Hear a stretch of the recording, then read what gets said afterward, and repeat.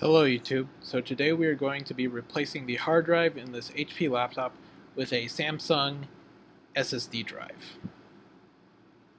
And to do this we will need a screwdriver, as there are many screws which we will have to take off for this specific computer. The model of this computer is the HP TPN C125.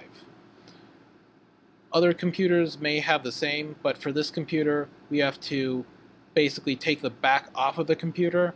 So I recommend getting a plastic box to put the screws into. And you can see we just have to take all the screws off. There are also screws under these plastic feet, and we could just remove those as well.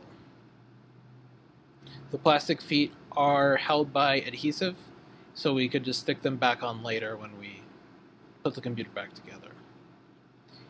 And you can see the computer is held in by plastic clips. So once we take those off, the back should just pop off.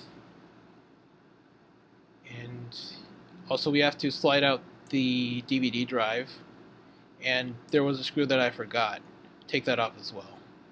And without the back, the computer is revealed to have the hard drive, the RAM, and the processor available for access.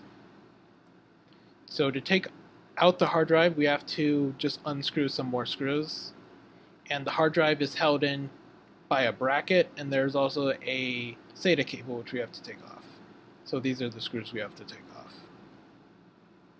So we just unscrew the screws. This hard drive is a 500 gigabyte Toshiba hard drive.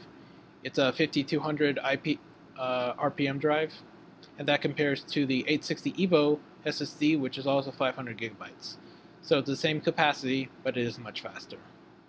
So what you're seeing is I'm just taking off the brackets of the hard drive and just swapping them around to the SSD drive. Also be aware which hard drive bracket is the left one and which one is the right one. That just so the SSD would go in the right side up.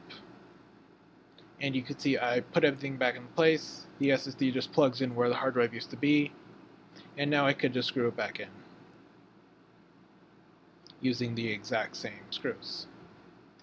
And now I could just pop on the back of the computer, slide in the DVD drive, and replace the screws as well as the rubber feet.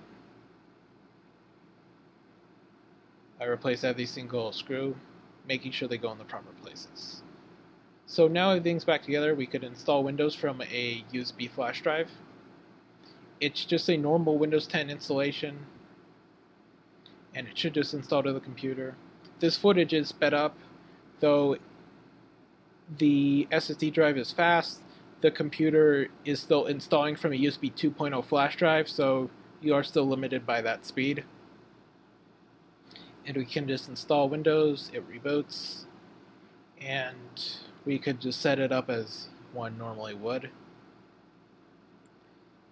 And there's just normal Windows installation. So now the computer is installed and it's ready to be used.